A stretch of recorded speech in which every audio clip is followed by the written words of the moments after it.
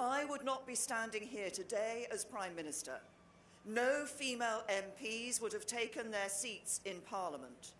None of us would have had the rights and protections we now enjoy, were it not for one truly great woman, Dame Millicent Fawcett.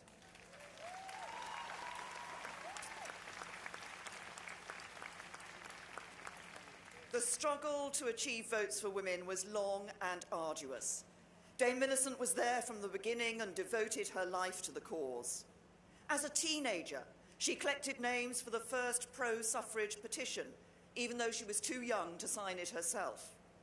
As a young woman, she overcame a dislike of public speaking and took to the platform at the first women's suffrage meeting to be held in London. For decade after decade, in the face of often fierce opposition, she travelled the country and the world, campaigning not just for the vote, but on a whole range of issues. She was a tireless advocate for equal access to education, pressuring universities to admit women on equal terms and establishing her own Cambridge College. She fought for the rights of sex workers, convincing politicians to overturn the Discriminatory Contagious Diseases Act. She campaigned to protect children from exploitation and abuse, reported on the treatment of civilians in the Boer War. Because the fight for equality is far from won. And as long as that is the case, we will need brave women and men to stand up and speak out in the face of injustice and discrimination. Doing so will not always be easy. But courage calls to courage everywhere.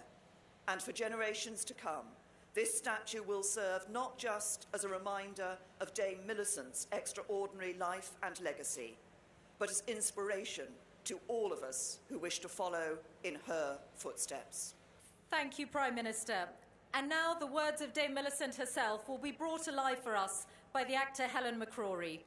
She's going to be reading from a speech called Looking Backwards that Dame Millicent delivered in March 1918.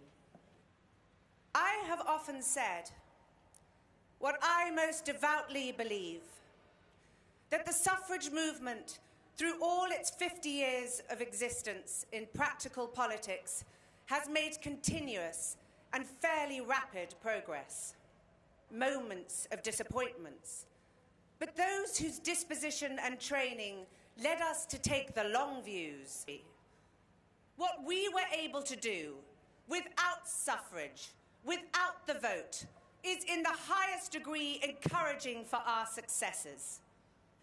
The speed of the movement increased by its own momentum, but everyone acknowledges how extraordinarily it has been stimulated by the war.